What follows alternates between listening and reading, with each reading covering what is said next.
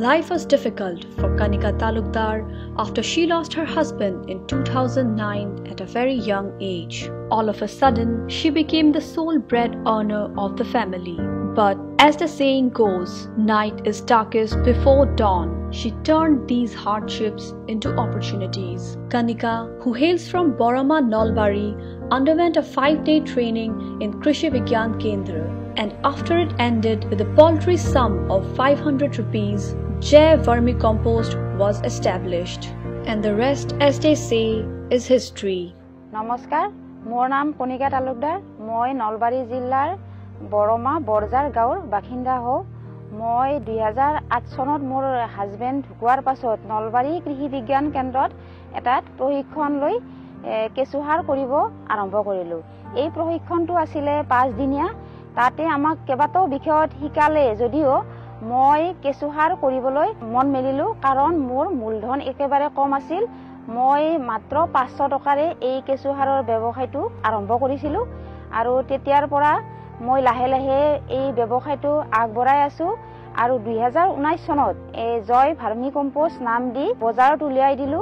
এতিয়া মোৰ লগতে 3টা পৰিয়ালে মই কৰ্মসংস্থান দিব পাৰিছো আৰু মই বছৰত 22000 কুইণ্টেললৈ উৎপাদন কৰি উলিয়াব পাৰো। In August 2019, she underwent a 2-month-long agripreneurship orientation program in Northeast Agriculture Technology Entrepreneurs Hub, an AIC-AAU incubator, where she learned various aspects of doing business. মই 2019 চনৰ 5 আগষ্ট তাৰিখে যোৰহাট কৃষি বিশ্ববিদ্যালয়ৰ নীতি আয়োগৰ অধীনত ইনিট হাবত মই এটা দুমহীয়া প্ৰশিক্ষণ ললো। এই প্ৰশিক্ষণটোত মই যথেষ্টখিনি উপকৃত হৈছিলো। এই প্ৰশিক্ষণটোৰ পৰা মই উদ্যোগী মহিলা হিচাপে কেনেকৈ আগবাঢ়িব লাগে তাত শিকিলো। তাত আমাক তামুলী ছাৰে, কাৰ্তিকে ছাৰে আৰু গিৰিন হাজৰিকা ছাৰে তাত কেইবাটাও বিষয় শিকাইছিলে আৰু এই প্ৰশিক্ষণটোৰ পৰা মই অনুপ্ৰেৰণা পালো। আমাৰ ক্লাছত ছাৰসকলে 26টা বিষয়ত শিকাইছিলে। এই কেইটাৰ ভিতৰত হল বজাৰ কেনেকৈ দখল কৰিব লাগে, প্ৰচাৰ কৰা, LLP বা প্ৰাইভেট লিমিটেড কোম্পানী কৰা, কৌশল নীতি আদি বিভিন্ন 26টা বিষয়ত শিকালে। 2 মাহৰ এই প্ৰশিক্ষণটোত মই যোৰহাটৰ চিনামৰা এখন গেটানী ফাৰ্মত গৈছিলো। সেই ফাৰ্মখনত মোৰ যথেষ্টখিনি উপকৃত হৈছিলো কাৰণ মই আগতে কেঁচুসাৰ কৰাখিনিহে জানিছিলো।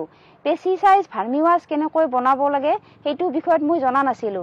তাত মই ভাৰ্মিৱাছটো আগতে বনাইছিলো কিন্তু পেষ্টিচাইড কৰাটো ভালদৰে শিকি আহিলো আৰু এতিয়া কৰি আছো। এইখিনি মোৰ যথেষ্টখিনি মই উপকৃত হৈছো আৰু মই বটলিং নকৰিলেও এতিয়া লিটাৰ হিচাপে অলপকৈ বেছি আছো। প্ৰথম বছৰত মই 8 কুইণ্টেল উৎপাদন কৰিছিলো।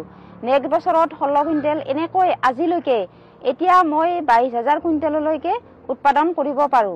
যোৱা বছৰ মই অসম কৃষি বিভাগৰ সহায়ত প্ৰায় 3 ট্ৰাক সাৰ দিবলৈ সক্ষম হৈছো।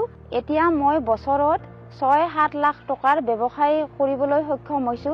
মোৰ ব্যৱসায়টো লাহে লাহে বৃদ্ধি হৈ গৈ আছে আৰু মই এতিয়া এই সিজনতো মাহেকে প্ৰায় 40-50 হাজাৰ টকাৰ সাৰ বিক্ৰী কৰিব পাৰো। নৱেম্বৰৰ পৰা ফেব্ৰুৱাৰী মাহলৈকে প্ৰায় মই 30-40 হাজাৰ টকাৰ সাৰ বিক্ৰী কৰিব পাৰো। মোৰ ভাইটিয়ে এতিয়া মোৰ মাৰ্কেটিঙত কিছু সহায় কৰি আছে। মই গুৱাহাটীত কেইবাখন দোকান আৰু নাৰ্চাৰীতো দিবলৈ সক্ষম হৈছো।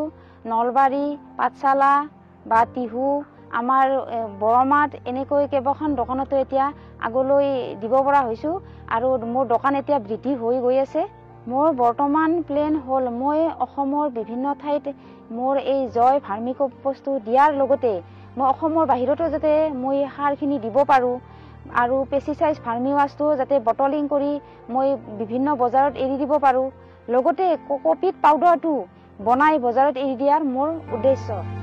Knowledge is empowerment, and with the knowledge she acquired plans to produce vermiwash biopesticide in the coming days. Hopefully, in the days to come, the sky will be the limit for her.